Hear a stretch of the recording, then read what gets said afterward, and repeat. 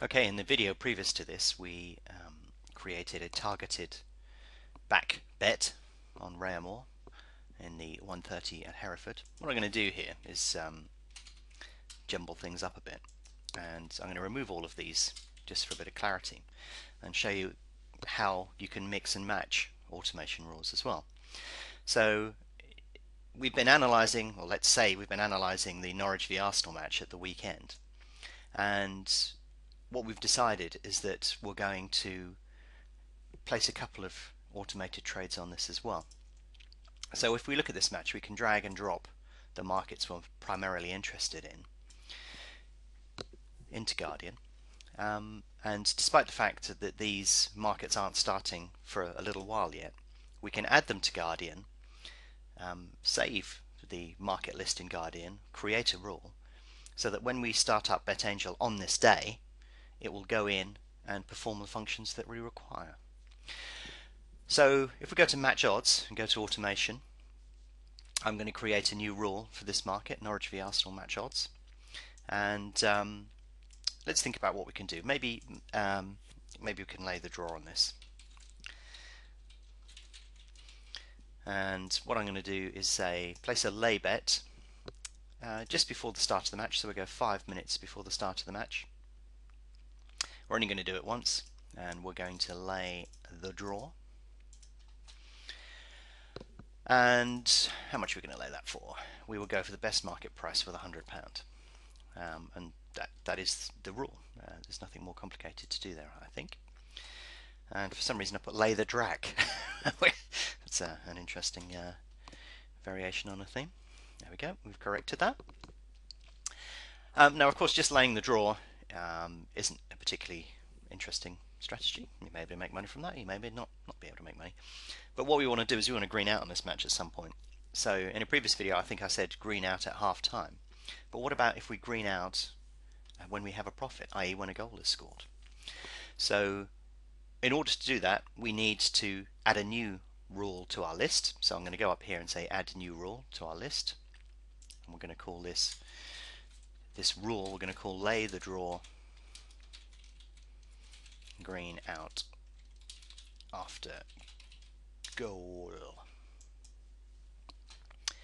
And then I'm going to do add a rule, and this rule will be green up if in profit. So our strategy here is going to be green up if in profit and let the bet run if we're not.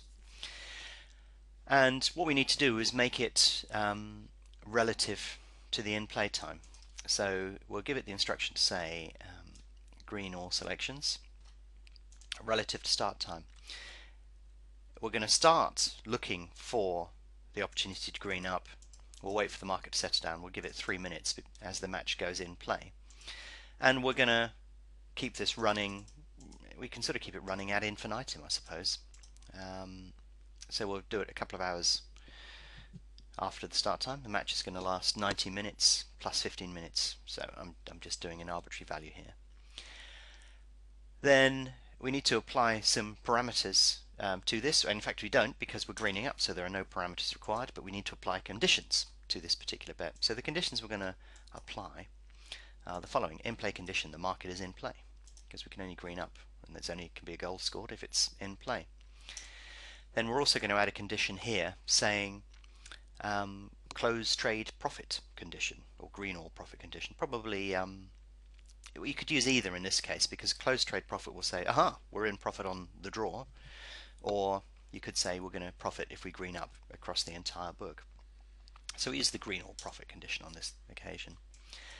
And we're going to say if the green all profit value across all conditions is greater than 0, then allow this condition to happen.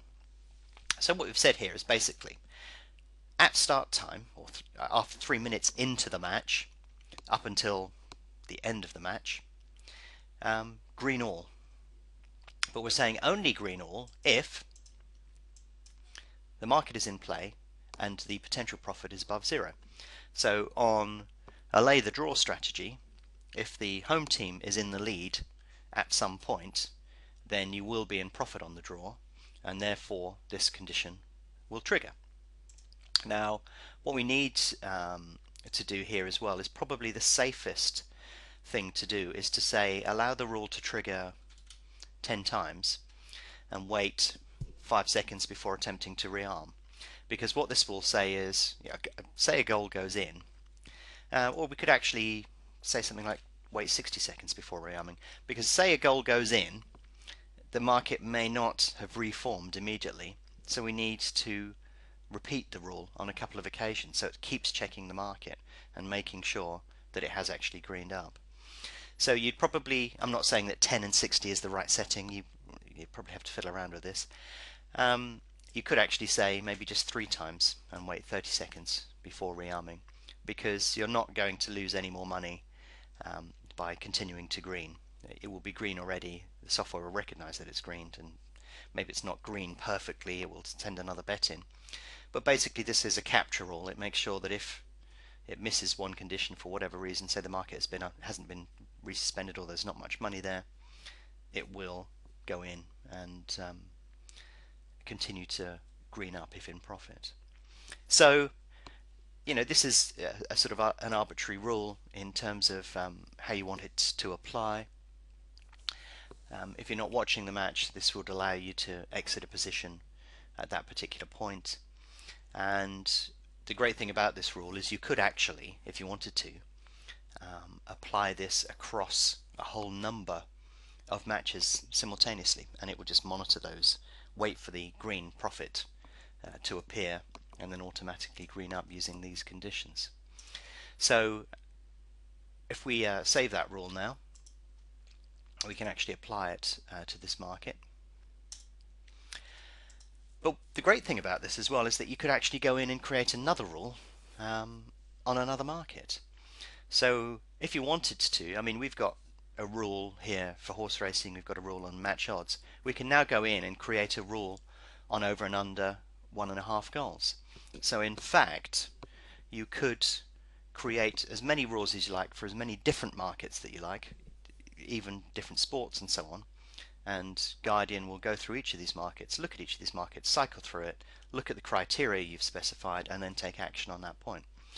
So it's a wonderful little tool for doing this, for advancing the amount of activity they've got on multiple markets.